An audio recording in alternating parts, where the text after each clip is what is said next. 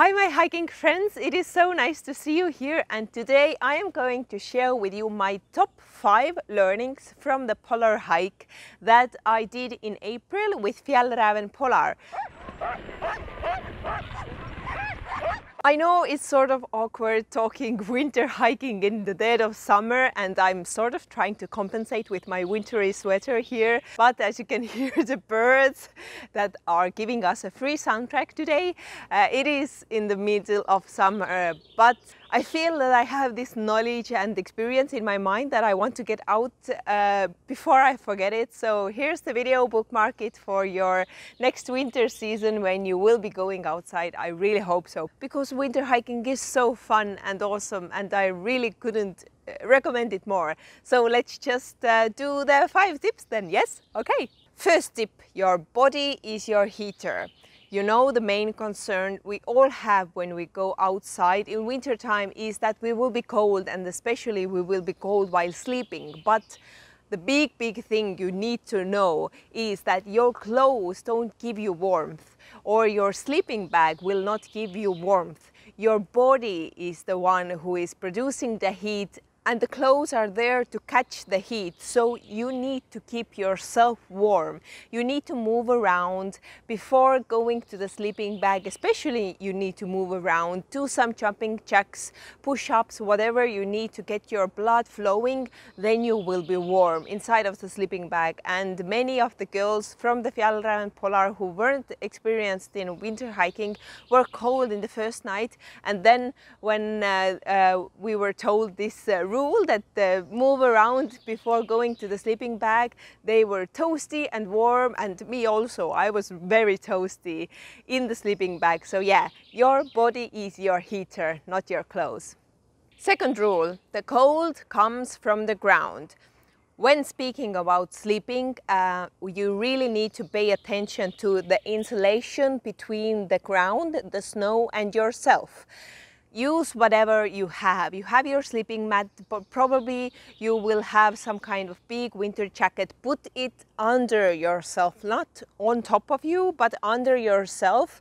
For example, the mat, the jacket, and then you will have some extra insulation, and that's what keeps you warm. I never got cold from the top. I always got cold in the winter hike from the bottom, so I put all of my big snow pants and my polar parka underneath me, and then I was toasty warm. And I really loved this tip, because then you really don't need to tug along your big mat, or like 3 mats, to insulate you properly. Just use the clothes that you have. Also, if you are in an area where it is okay to have fir tree branches underneath you, like I have here, you can collect them and make yourself a soft and bouncy bed. These branches are awesome for insulating, but it is not so wise to rely on these branches. It's more of like emergency situation option, I think. Let's not harm the trees too much. But yes, the cold really comes from the ground. Don't layer on yourself on top, layer at the bottom. I'm doing some like dance moves right now. Third rule, and now I realized I'm speaking of rules, not tips. Third rule, third tip, whatever. Don't sweat, don't get wet. A really big thing for you is to regulate your body temperature, that you will not be too hot that you will start sweating. If you hike, ski, or do camp chores, take off layers. If you sit down, if you eat, put on layers. If needed, use your sleeping bag to put over yourself so you wouldn't be cold. But when you start moving, peel it all off, because if your under layers get wet and sweaty, they take away your body heat really quickly, and it is really hard to dry clothes in the colder temperatures. So be aware of your sweatiness. If you do sweat or your clothes get wet, change them immediately. Fourth tip, eat and drink a lot. And when I say a lot, I mean really a lot. During my winter hike in the Fjällräven Polar in the Arctic wilderness, I ate near 4,000 kilocalories per day, and I drank or I consumed with my food as well, water between 4 to 6 liters per day. And I didn't pee like crazy. I peed in quite like a regular person.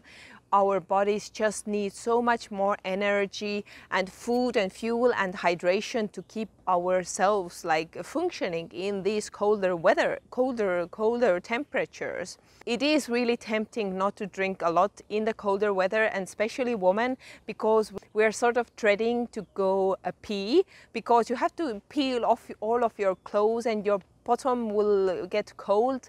But I have a news for you. Usually we have quite a big layer of natural insulation on our buttocks, so women, don't be afraid to pee. It goes really quickly and it is not as cold as you think. So drink up a lot, a lot, a lot. Did I say a lot? Yeah, you don't want to dehydrate yourself. And as you are not hot in the cold climate, you are really tempted not to drink because you don't feel thirsty. I guess I never felt really thirsty during my winter hike, but I forced myself to drink, and that was something that really made my body feel good, and I really felt awesome during the whole hike. Tip or rule number 5, protect your skin. So I made this mistake of having only sun protection on my face. By the way, you need to have your sun protection on. I used SPF 50 on my face, but I totally forgot about windburn. And on the first day, I got some pretty serious windburns on my cheeks. During the day, I actually didn't think the wind is so bad. It was just ordinary a day on the sled. It wasn't especially windy, but you know the wind factor, wind takes down the temperatures a lot, and my cheeks hurted for the remaining of the hike. To protect that, use some really thick oil-based cream, or just cover up.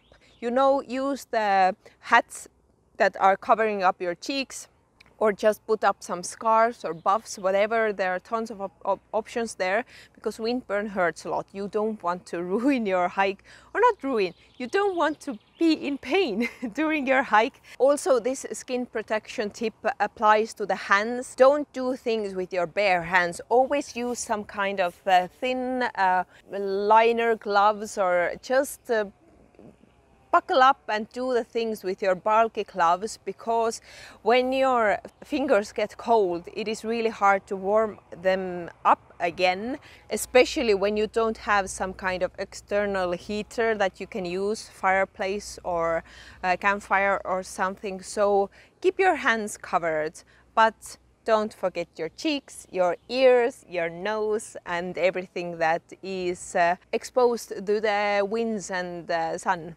And I have a really quick bonus tip for you, tip number 6, and actually this one I will call a rule, because that's the rule of not being afraid to go out there. Winter hiking is not so scary as people think, because we are afraid of getting cold. But if you follow these tips and rules that I have listed in this video, you will be warm and you will enjoy yourself. Winter hiking is so awesome. The experience is totally different than you have something in summer time.